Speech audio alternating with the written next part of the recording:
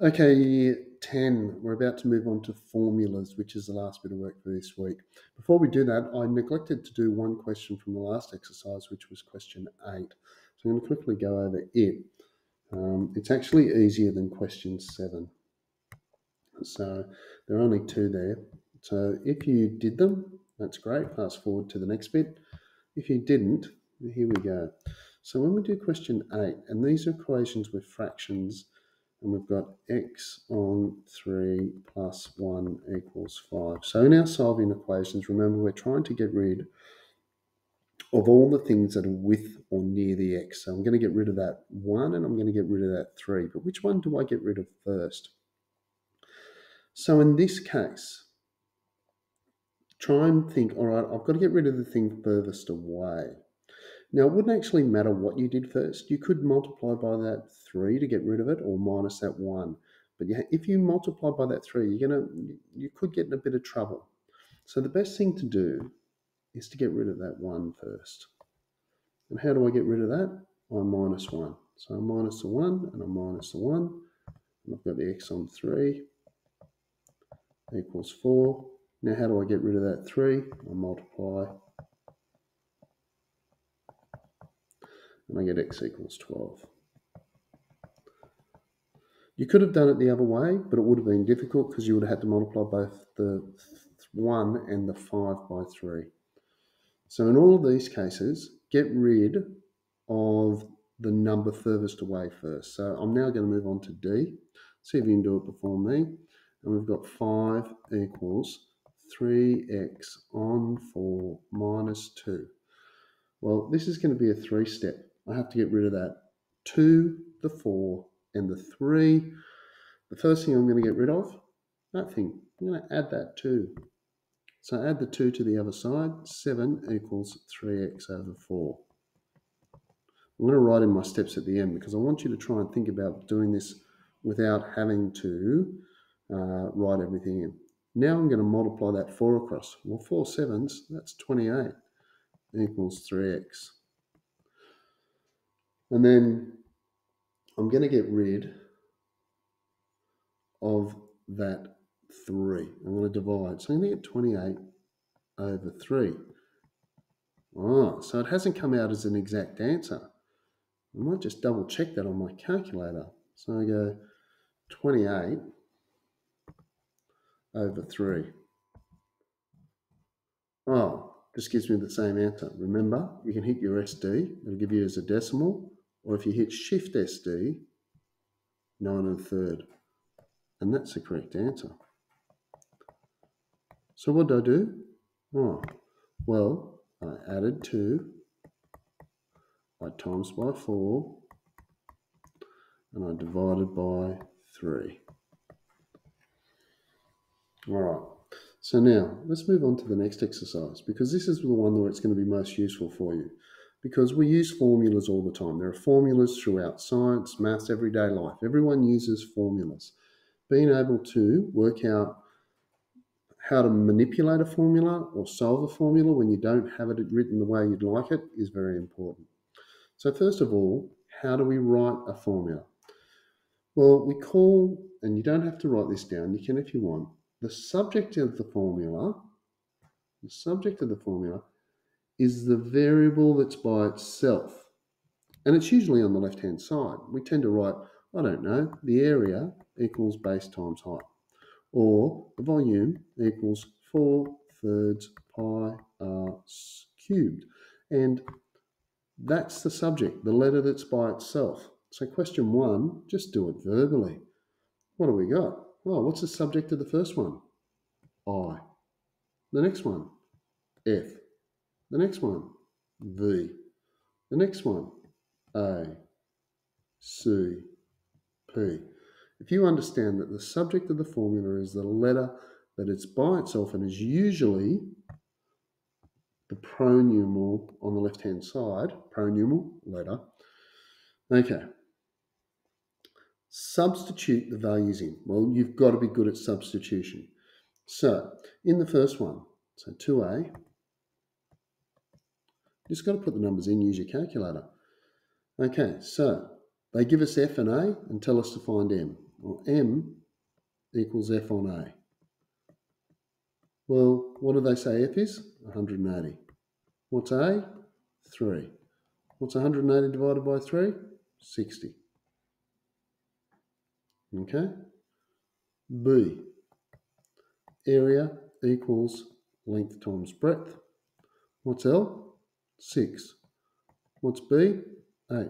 What's 6 times 8? 48. Use your calculator if you're having trouble. Jumping down to E, because you can just do these. Oh no, I'll do D. V squared equals U squared plus 2AS. What's U? 6. 6 squared. What's A? 12. What's S? 7. Use your calculator. So 6 squared plus 2 times 12 times 7, 204. Now that's what V squared equals. I wonder if they want us to find out what V is. And they do. Well, how do I undo squaring? I just square root. I'm going to need my calculator and the square root of my answer. Whoops. I'll go back. Square root of my answer.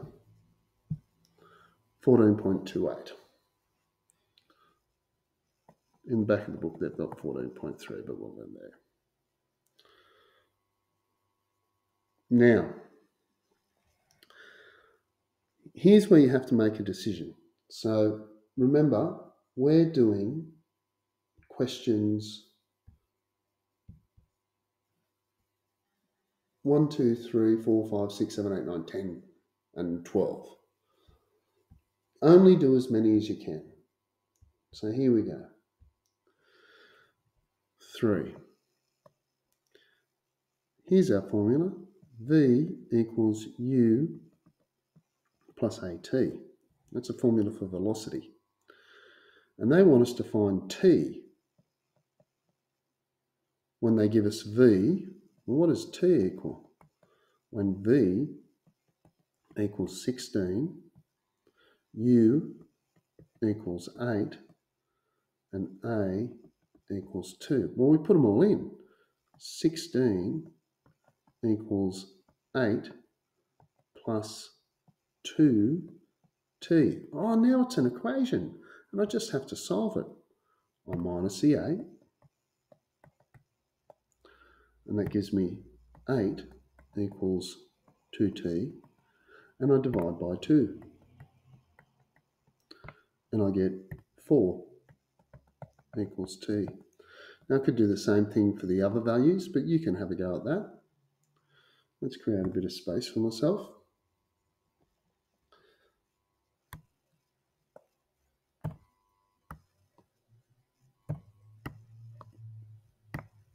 It's not letting me get that. Let me get those. Now,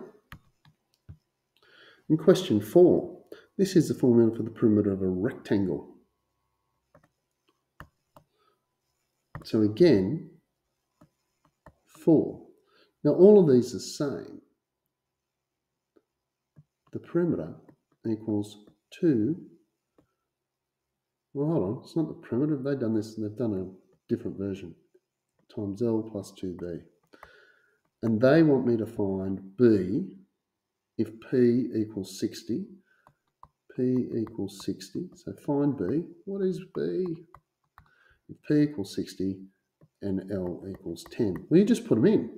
60 equals 2, 10 plus 2B. Well, what are we going to do? Divide by the 2. And that gives me 30. And the brackets can now just go 10 plus 2B minus the 10.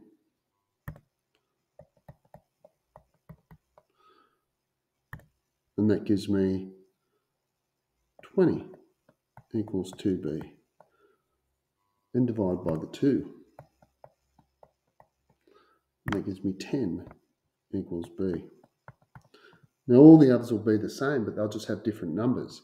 So if I go to the last one, which is D, and this time it says find B if P equals 12.4 and L equals 3.6. Well, I'll put them in. 12.4 equals 2, 3.6 plus 2b. You do the same things. You divide by 2. But because you're dividing by 2, and these are decimals, you probably use your calculator. So 12.4, 6.2. And remember, when you divide it on the right-hand side, it goes. And we don't need the brackets anymore. 3.6 plus 2b. Now this time, minus 3.6. And again, calculator, so 6.2, 2.6. And now divide by 2. And again, calculator, 2.6 divided by 2, 1.3.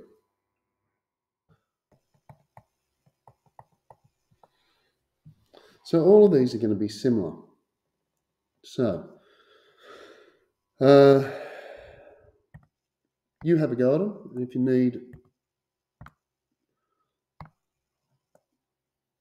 if you don't need my help, good luck. Otherwise, here we go. 5a, volume equals length, breadth, height. Find h when v equals 100, L equals 5. That's a terrible L. Let's fix that up. And b equals 4. Got to find h. So here we go. 100 equals 5 times 4 times h. Well, let's divide by the 5. That'll get rid of the 5. And that'll give us 20 equals 4 times h. And now divide by the 4. And you get 5 equals, oops, I forgot my h. H. All right. The next one will be exactly the same. I'm not going to do them all. I'm just going to do the first one. 6a. Area. This is the area of a triangle, a half base height. Find b when a equals 90 and h equals 12. What's b? Put them in. 90 equals a half b times 12. Well, here we go. What am I going to get rid of first? Well, in this case, this is one time where it doesn't matter. I'm going to multiply that 2 across, or if you like to think, you can divide by a half. Same thing. Dividing by a half and multiplying by 2 are the same thing. Watch, I'll show you. 90 divided by half. 180. Well, that's what 2 times 90 is. Yes, because when you divide by a fraction, you multiply by the reciprocal. So you could have multiplied that 2 across, or you can divide by half. Anyway, whoops, 180 equals b times 12. How do I get rid of that 12? Divide by 12. And 180 divided by 12, 15.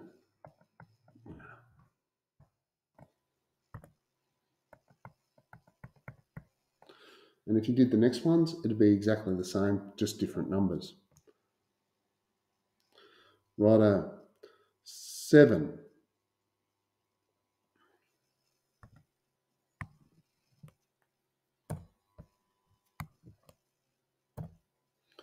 So what about 7 here? The formula for the area of a trapezium. Area equals h on 2 a plus b. What do they want us to find? They want us to find h. What's h? When a equals 20, little a equals 4, and h equals 1. So I've got 20 equals 1 on 2, 4 plus b. Hold on, that's a b. b equals 1. Sorry, made a mistake of that. I've got to find h. So my h is there, and 4 plus 1. Righto. Well, this time I'm just going to do a quick little thing first. I'm going to do what's inside the brackets. H on 2, 4 plus 1 is 5. So what am I going to do? First thing, I want to multiply that 2 across. All right, you can multiply that 2 across. It's being divided. So times by 2, times by 2. That gives me 40. Equals h. Now the brackets are gone. Well, that's h times 5. How do I get rid of that times? I divide by 5. And that'll give me 8. Okay. If you've done as many of these, that should be just about enough. But keep going if you're getting it and you're pretty good at it and you want to try and improve. Here's Einstein. So 8. E equals mc squared. And they find m if E is 100 and C equals 5. Okay, we'll put the 100 in for the E. 100 equals m times 5 squared. Well, we better square that 5 first. 100 equals m. Well, 5 squared, that's 25. Well, how do I get rid of times in by 25? Divide by 25. Divide by 25. And you get 4. Come on. 4 equals m. Look, all of these are very similar. What am I up to? I'll do 9. V equals, this is the volume of a cylinder, pi r squared times height. And find h, and we've got to go to 1 decimal place this time, if V equals 100 and r equals 3. So 100 equals pi times 3 squared times h. Well, let's do that squared bit first. 100 equals pi times 9 times h. Now, if you're really smart, you can do this whole thing in one more step. But I'm going to do it in 2. But I'm going to show you what the one step would be. It would be to divide by 9 and divide by pi at the same time. So if you divided by 9 pi and divided by 9 pi, and that would get rid of the 9 in the pi. If that's too confusing for you, let's just get rid of that pi first. Well, let's get rid of the 9. Because, oh no, we'll get rid of the pi first. So 100 divided by pi. So remember how to get pi? Shift and down here. Now you need to leave that in your answer bank because it's a long decimal. So you get 30, come on, 31 point, and it goes on and on and on. And I've got 9h. Now I divide by 9 and I divide by 9. So I get h equals, and I go to my calculator, so that's already in my answer. So if I just press divided by, it takes that answer, 9, and I get 3.53, on and on and on. It says to go to 1 decimal place, so I just look down here, is that number behind that 5 or more? No, so the answer is going to be 3.5 equals h. Righto.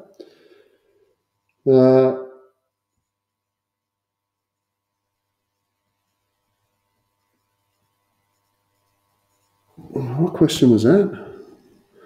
I've messed that up because I got 5.7. Have I put something wrong in there?